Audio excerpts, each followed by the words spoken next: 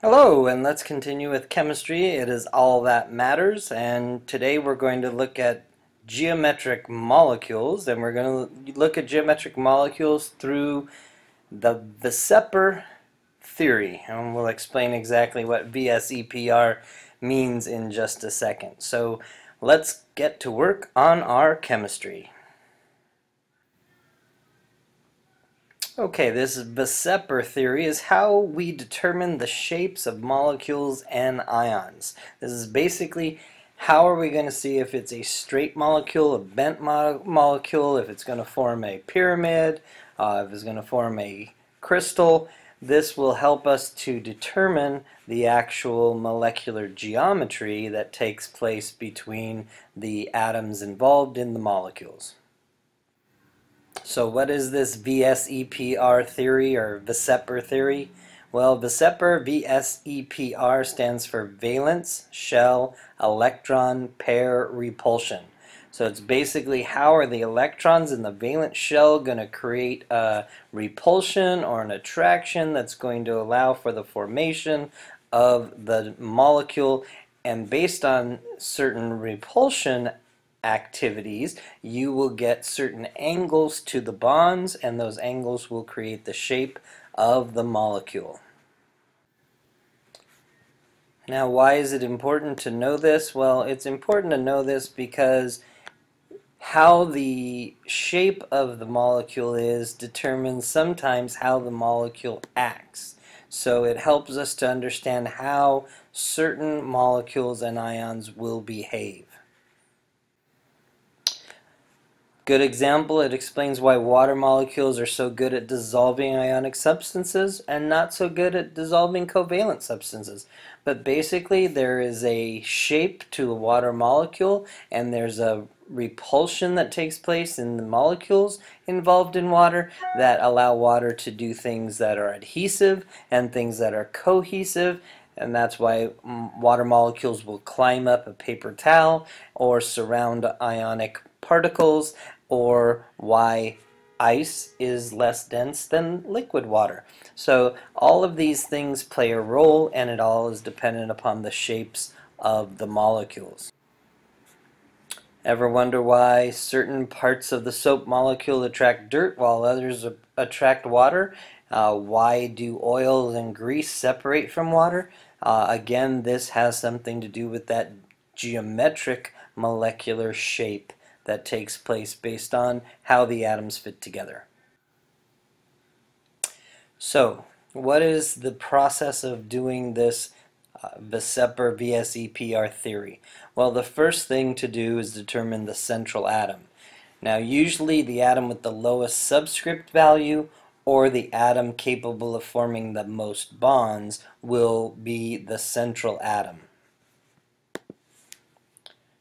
Then once you have the central atom, draw the electron dot structure or the stick diagram. In doing that, we will see how many atoms are bound to that central atom. Determine the molecular geometry using all of the electron pairs and atoms that surround that central atom. And this is called calculating the steric number.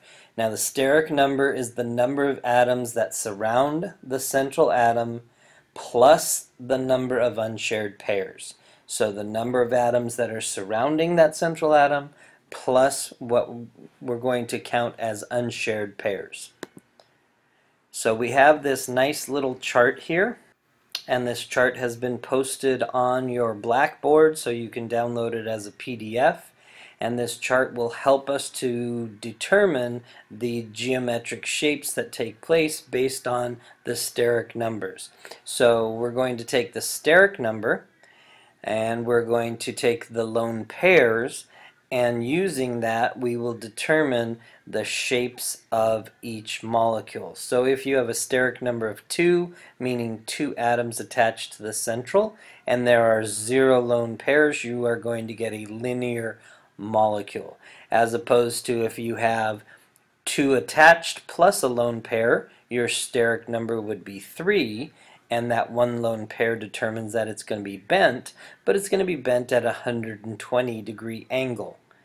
If you have a steric number of 4 and 2 lone pairs, you get a bent molecule, but that bent molecule is going to be at an angle of 109.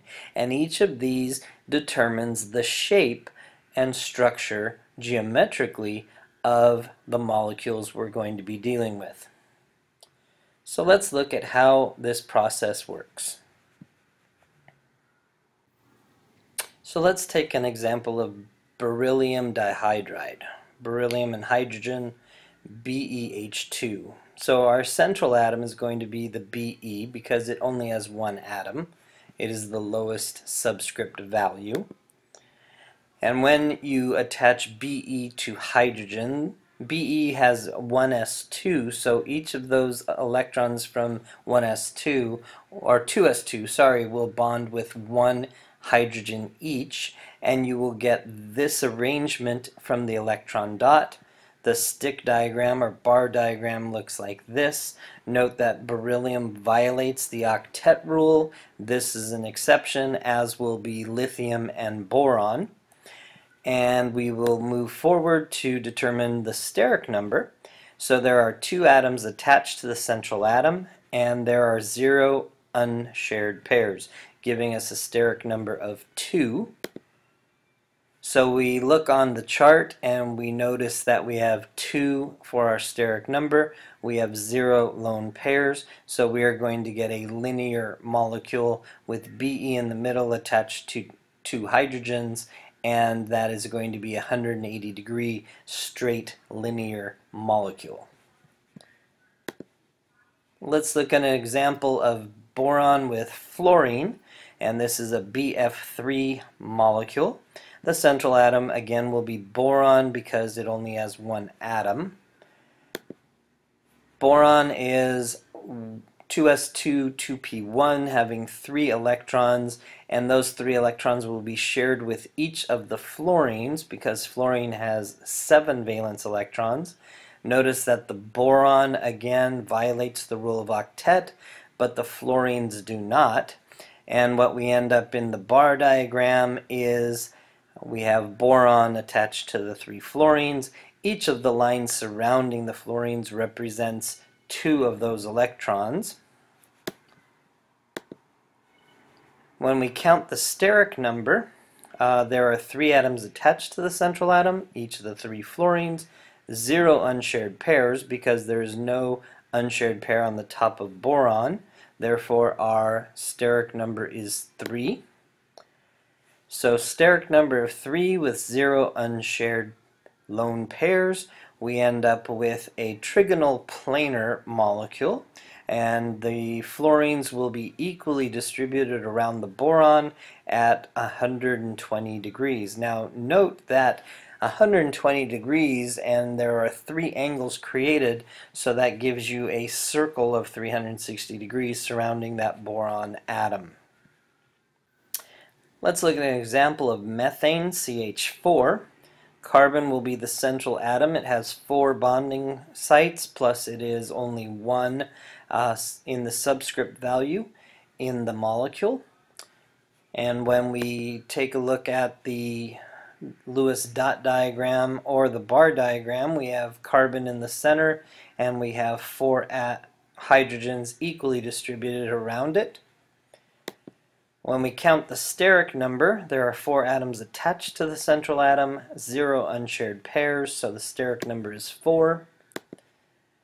We now look at steric number of 4, lone pair of 0. We have a tetrahedral. Tetrahedral having 4 hydrogens distributed around the carbon, and each of those will be at an angle of 109 degrees from each other. So we will end up with 109 degrees, creating a pyramid on the bottom with 1 coming out of the top. And so this forms a tetrahedral. Ammonia, NH3. Nitrogen is the atom in the middle because it is only 1 atom in the molecule but also has 3 bonding sites. The electron dot shows 3 hydrogens.